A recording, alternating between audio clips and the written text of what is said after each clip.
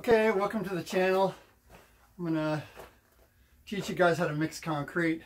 It's amazing what it's like online. You just can't find anything that will tell you how to simply mix concrete, especially the 60-pound bags, which is what I use. It's what you should use too, because who wants to be hauling 80-pound bags around? What do they think people like these homeowners are like? I mean, I'm probably stronger than any of you. No offense, but I probably am. And it's a lot for me to pick an 80-pound bag up, you know. So this 60-pound bags, I'm using this Quikrete high strength mixer, you know. I mean, sure, I could lift to 80, no problem. I could lift 120, I could lift to 200. But do I want to? No. Get yourself 60-pound bags. So that's what we're going to do. We're going to mix some concrete here. I'm going to show you how to do it, because there's no information online about how to mix a 60-pound bag of concrete. They're telling you, okay, you're going to use, you know, between this much and this much water. No, I'm going to tell you exactly how much water you're going to use. Just going to make it real simple per bag. I'm going to tell you when to put it in, so you'll be all set.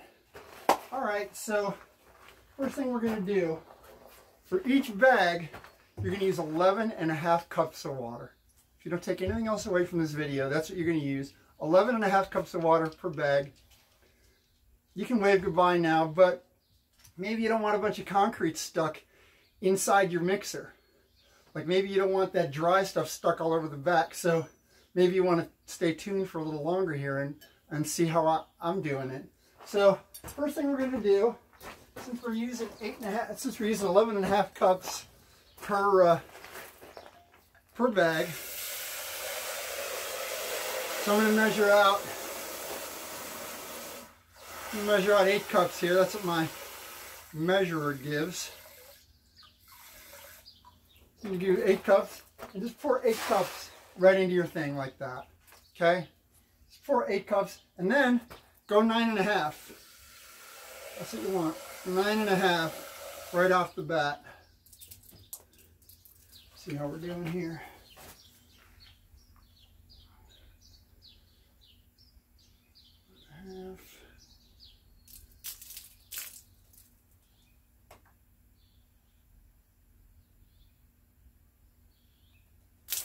Okay, so put 9.5 cups into your thing right away. Oh, and before you start your job, wet your mixer down and pour the water out of your mixer, because your mixer's all dry, so it's going to take some of the water that you use. So before you start anything, wet your mixer. So we've got 9.5 cups of water in there now. So I'm going to start our mixer. Now I've actually already mixed a little before I started this. I'm used to actually mixing with a 3-2-1 mixture, where I take 3 buckets of gravel, 2 buckets of sand, and 1 bucket of Portland cement. And don't do that. Mix these. Get the Quikrete. Don't mix your own concrete. Don't be a hero. Do it once. But by the time you have it all moved in and all that, that's really not what these mixers are for, really. This is a homeowner mixer. And by the way, I'm using this Cushling. I think it's a 600 DD or something. And I'm not really that crazy about it for one reason, is that it's too low. And I thought I was going to be pouring right into my forms. And you're going to run into a lot of situations where you're not going to be able to pour into forms, directly into forms. You think you're going to pour right out of the mixer into your forms, and that's why you're going to buy the low one. But it's not going to work out that way. So you're going to end up doing what I have to do with this thing, which is hand shoveling all the concrete into the wheelbarrow and then taking it out of the wheelbarrow again. So my advice is, if you haven't gotten a mixer yet, get yourself a tall one. So we got 9.5 cups in there. There's the dog behind. I don't know if you can see Luna back there. Hi, Luna. She's back there. So yeah, let's put a bag of this concrete mix in. You're going to need some rubber gloves. Make sure you have rubber gloves. Don't go handling this concrete without rubber gloves. It's really very tough on your skin. I had a guy come over one time to advise me on concrete, and I shook his hand, and I felt like I was shaking hands with a mummy. You never saw a hand like this in your life. It was just incredible. Looking for my goggles actually, because you really don't want this dust blowing up in your eye. And I was in sort of an apocalyptic sort of a thing, and my eye, you know, I ended up with sort of this like apocalypse eye. This is the kind of living an apocalypse kind of lifestyle around here actually. So anyway, I don't want to get anything in my eye, and you shouldn't want to get anything in yours either. So there's a lime and all kinds of some nasty chemicals here that can be pretty caustic. So let's get some goggles on here. I'm going to go find mine real quick.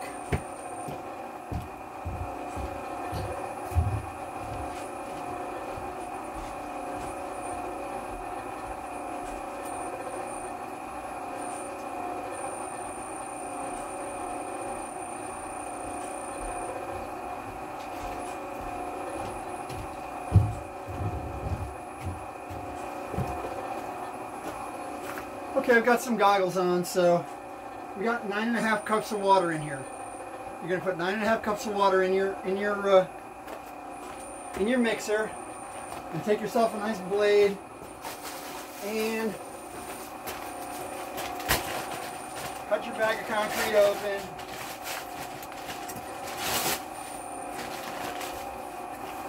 And kind of don't go too crazy pulling it in there.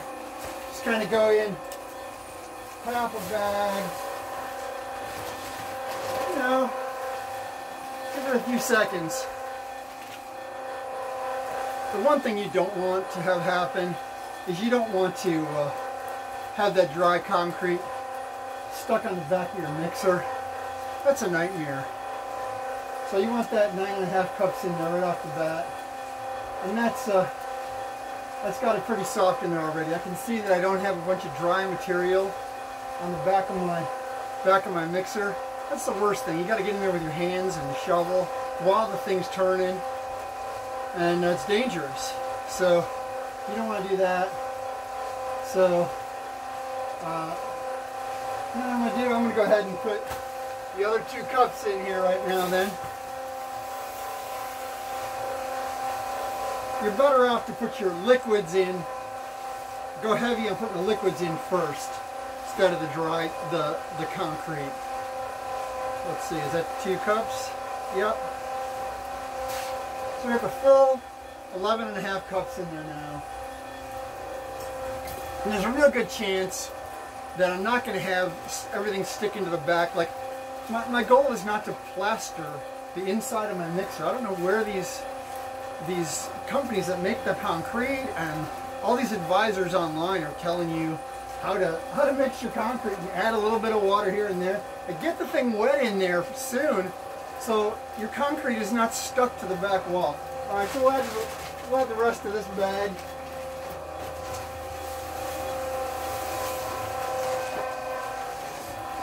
Still kind of slow, as I can see that back wall is a little dry right now, but it's moistening up. I've had mixes where I was mixing by hand with the gravel and the sand and the Portland cement, and just had one load take an hour for me to mix it. It's just ridiculous.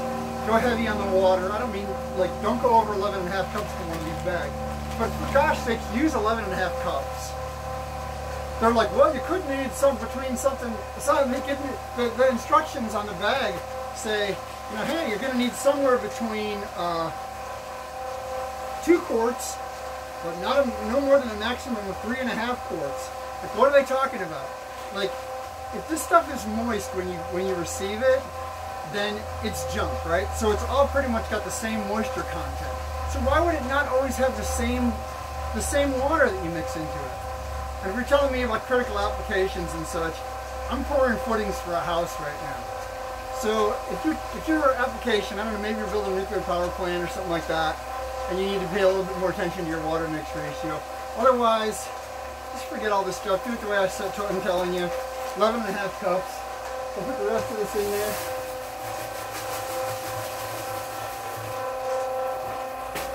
And then, like all things that you mix, whether you're mixing epoxy or concrete or whatever, mixing a small amount of it is always a little trickier than mixing a little bit larger amount, because the properties will tend to kind of even out.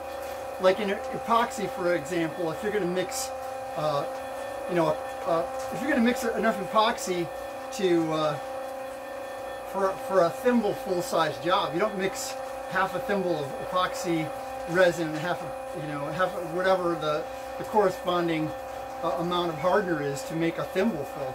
Like, you go overboard so that you even out the mix. And this concrete kind of behaves the same way from a water standpoint. It's not as if you're going to get the water wrong, but from the standpoint of being easy to work with. So that you have like so that like one bag of this concrete, it's kind of sticking in the back right now, but by the time I'm going to mix 3, okay, so it's dry back in here right now. I'm seeing dry material. I'm reaching in there with my hand. Okay? So we got to get rid of that.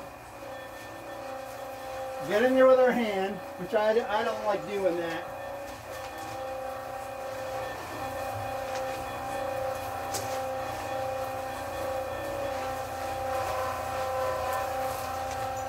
Okay, but since we're gonna mix 3 bags up here, that's exactly what I'm talking about, as far as it's a little easier when you're mixing more than 1 bag. Hey Wyatt, Luna's coming in. Oh, she's going up on my bed. She might take a nap on my bed. Go on, Luna, go on up there. She can't make it. She's a puppy. Put her on my bed if you want. What she got? She just ate something. Okay, so here's the advantage, like I'm telling you. Here, come on out here, Wyatt, and bring Luna out here and say hi. Come on back here. This is my son Wyatt, and our new dog Luna. Come on this way a little more so they can make sure they see you. And Millie's down here. I got concrete hands. Here, put Luna down and pick Millie up. This is Millie. So Wyatt's actually, he can testify that mixing all that concrete by hand, where you do it by the buckets, like, he was ready to kill me. Well, I mean, you don't really know until you try something for the first time. Well, anyway, don't do that. But anyway, so like I was telling you, thanks Wyatt. Sure. So, like I was telling you, like the advantage of mixing up 3 bags is, okay, it's a little dry in there now, but look at this, okay? I'm gonna go ahead here.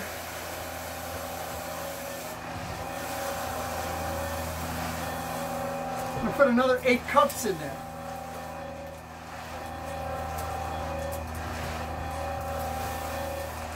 For my next batch, for the first part of my next batch. Well, look at that. There's 8. Now let's see it stick to the back wall.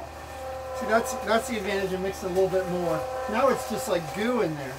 And the other bags I put in there, they're going to be less likely to stick to the back wall when I do that.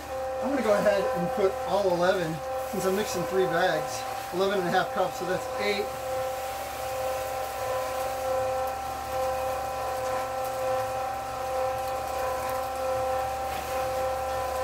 And by the way, really it's better off if you're writing this stuff down.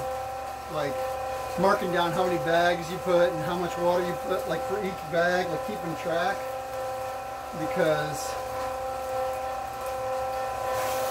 you don't want to be leaving ingredients out. Or actually, this is pretty simple. We're used to mixing the concrete with the individual components.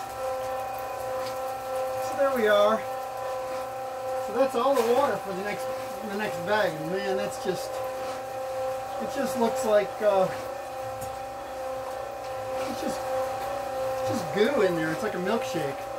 So what a nice situation to be able to put your next bag into that. And it's much less likely to stick on the back wall of the mixer. So we're going to cut our next bag open here.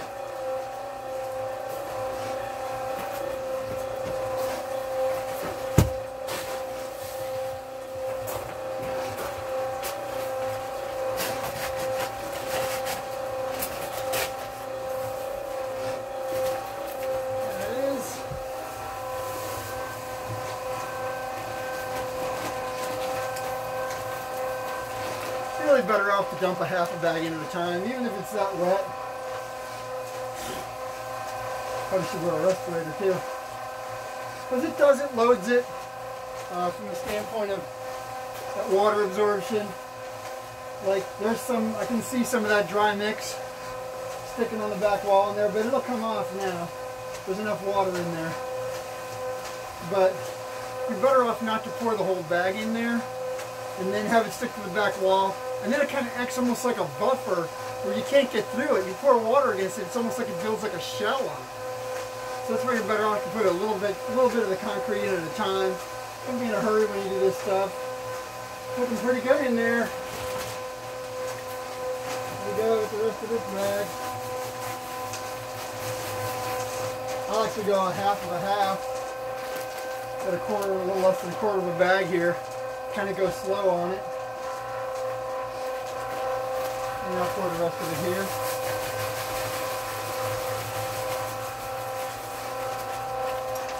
And then here we're going to pour another one, so why not make it easy again, like I'm saying. Here goes another 8 cups. You're gonna just, yeah.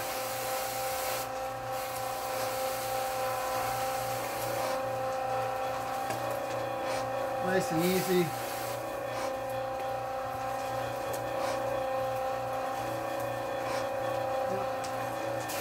So there's 8 cups. Everything comes right off the wall. So, oh yeah, now I can see there's some dry material in there. Look at that, so it's loosening up that dry material in the back.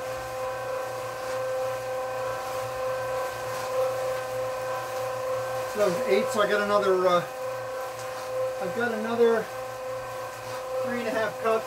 I'm just going to go ahead and add it. Always go on, from the standpoint of always putting more liquid in first than you need. Like this thing where you can put the liquid in on top, I don't know if I buy it so much. Just be careful. The secret to this stuff is to add slowly. I'm probably not adding as slowly as I should. But I'm adding fairly slowly. No, it's pretty loose in there.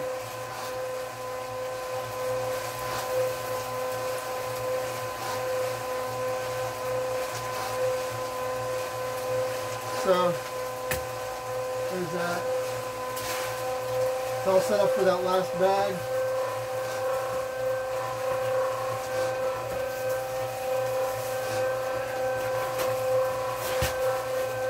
There we go.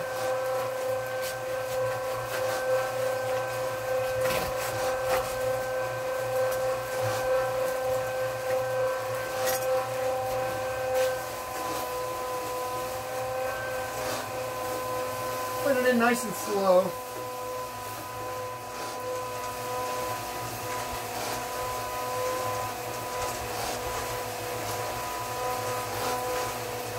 A little at a time here, just kind of dribbling it in.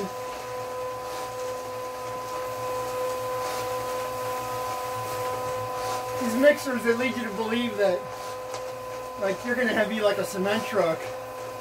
They're really touchy as far as making your day a nightmare or a pleasant experience.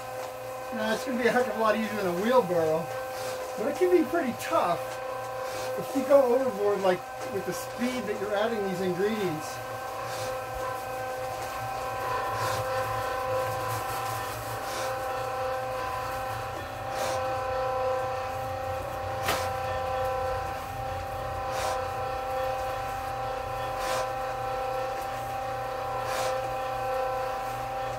There it is. Yeah, it's looking, you know, there's some concrete there. It needs to do a little mixing first, but that's 11.5 cups, you're going to be okay. So, alright, so over and out here.